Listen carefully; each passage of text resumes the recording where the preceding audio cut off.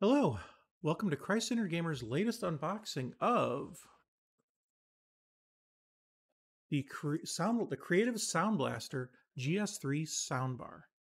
So I'm actually really looking forward to this one because it is really affordable. It's $49 for all of its features, and so if it sounds halfway decent, it could be a great budget setup for a lot of people. It's looks to be small based on the box, so it shouldn't take up a lot of space. It could fit right under your monitor, be a great upgrade for monitor sound, and a good option for those who are just looking for something basic, just so they can share sound with the people around them without having to buy into an expensive sound system. So I'm pretty excited for this, and trying to be multitask a little bit here, which is always of a mixed value. But okay, so here's a good look at the front of the box. Okay, and here's the one end with the logo, more logo, nothing on top. And the bottom has just a bunch of stuff. And then the back has another closer look. So go ahead, and there we go. All right. So there's not too much here to see. There's a quick start guided cable and the soundbar itself included, and that's about it. So let's go ahead and see what's in this box. All right.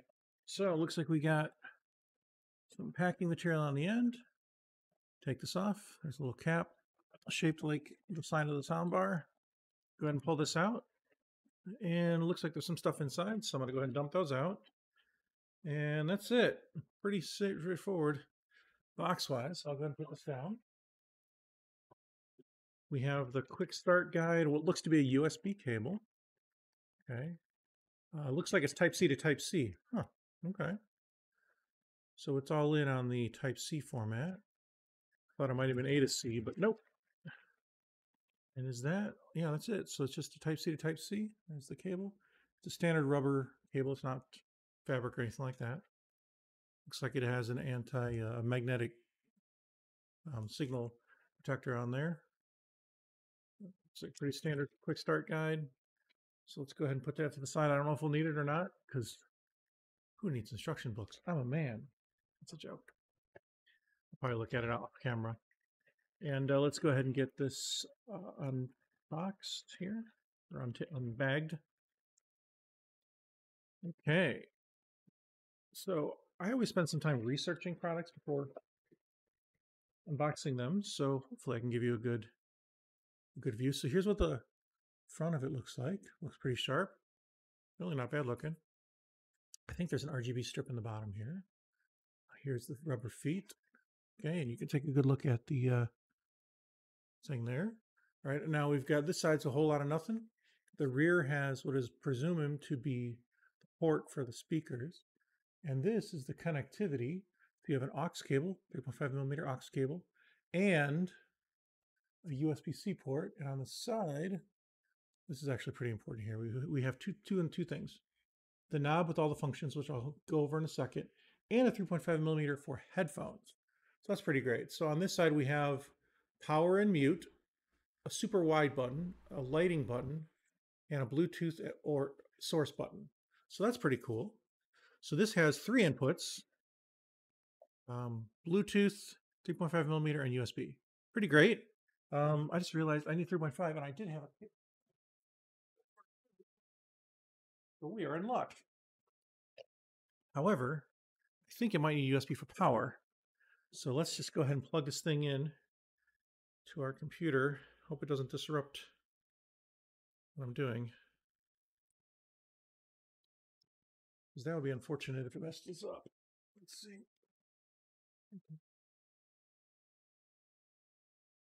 I didn't think to grab another computer this time. Okay, so now we have a red light right there. We go ahead and turn it on. So now it's in pairing mode, waiting for connection, according to the Bluetooth lady's voice. You can see we got the RGB stripe on the bottom. I guess I'll since I have my phone right here, I'll tell it to pair, and we will see how this works. If it pairs quickly, then we'll be Continue on with that. There it is. Doesn't always go this well, but this went super smoothly. There it is. All right, so let's see what it sounds like. Just a quick 30-second thing. I mean, I don't expect the universe, but okay, that was very loud and then shut off. Why? I wonder why that happened. That did not last. Why did it not last? Let's try that again. Did I hit the power button on accident?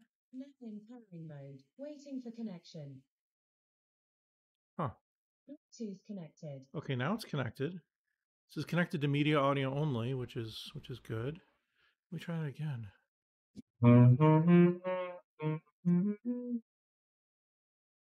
It gets pretty loud.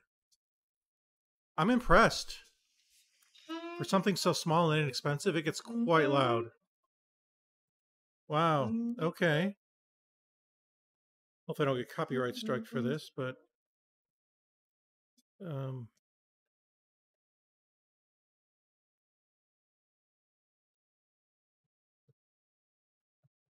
okay. I don't want to get copyright struck, but what I will say is not bad for $50 and for something this small. Very good first impressions. It's still going back and forth with all the RGB you could ever want, so I'll have to play with that. I think I can actually shut that off with a button, right? Oh, it changes it. So now it's a different pattern, and then a different pattern, or just light in the center, which I actually don't really mind that look. Let's see what else we got. We'll turn it around and let you guys see what it looks like on a table.